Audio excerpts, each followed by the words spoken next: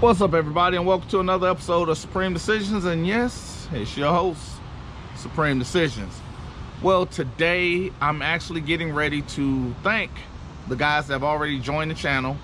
I'm going to apologize for not getting the content out to you guys, and I'm also going to prepare you to, now we're getting ready to start doing some live, because this month, or the month of October, we're doing the month that I'm going to call the Drive for 5. And the whole thing is we're looking for 5,000 new members or 5,000 new subscriptions, and we're also looking for at least $5,000 in new revenue for the channel. And I want to thank you guys that have already, like I said, started and pitching in with the support of the channel by sharing the video, liking the video, commenting on the video, and hitting that bell and the thumbs up, because all those things go into the algorithm that allow the channel to grow a little bit more, a lot better than it has. So just keep that in mind when you come in. Hit that like button. But today we're going to have a quick lesson, and yes, I got to look up because I'm out here in the warehouse district, and yeah, it's a little late in the evening, but it is what it is at this moment, because I have to get you guys some material. Well, you heard me a couple weeks ago where I spoke about the challenges to the effectiveness of defense counsel. Well, we're going to talk about standard 3-8.4, which is exactly the challenges to the effectiveness of defense counsel. A lot of times we just go along with whatever they tell us or however they tell us, no matter who it is or what they're doing. But we also have people that are getting off death row for things such as ineffectiveness of counsel. We're having cases overturned such as ineffectiveness of counsel. But I also want to show you there's a secondary liability for ineffectiveness of counsel, because that's a defense counsel issue. But now here's where I want to go into, because part A deals with just defense counsel itself.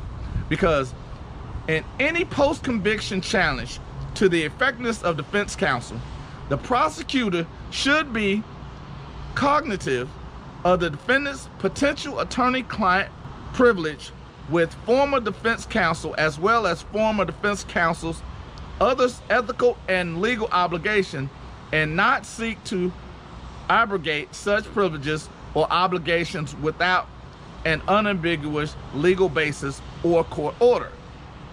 Now, the reason why you bring into the fold or whatever the objects of the prosecutor is because the prosecutor themselves have a liability in order to preserve the defense for ineffectiveness of counsel. Now you would think, why would they do that? Because I constantly say they're part of the revenue trail. Well, part B goes into the why, because you know that's the whole purpose of this channel. Not only the application, but the actual why anything is done, why anything is said, and why anything happens. And here is the second part of that. If a prosecutor observes at any stage of a criminal proceeding defense counsel conduct or omission that might reasonably constitute ineffective assistance of counsel, the prosecutor should take reasonable steps to preserve the defendant's right to effective assistance, as well as the public's interest in obtaining a valid conviction, while not intruding on a defendant's constitutional right to counsel. During an ongoing defense representation, the prosecutor should not express concerns regarding possible ineffectiveness assistance on the public record without an unambiguous legal basis or court order, or should not communicate at such concerns directly to the defendant. One of these we're going to start with is the should not communicate concerns directly to the defendant. Why? Because the prosecutor has a legal liability to the defendant, because they are representatives of the public. Who's the public? The defendant is still part of the public.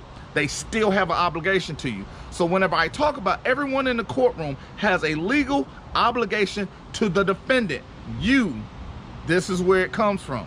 This is not me. This is directly from the standards of the American Bar Association. I don't make this up. This is literally written down by the American Bar Association. Because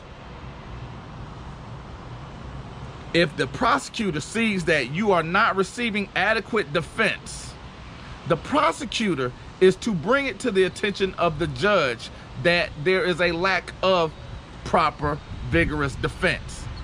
That generally doesn't happen because that means they're biting the hand that feeds them, because this is the very thing that a public defender does. This is why you have prosecutors that aren't looking to find the truth. They're looking for guilty verdicts. They're looking for means of easy convictions. They're looking for deals.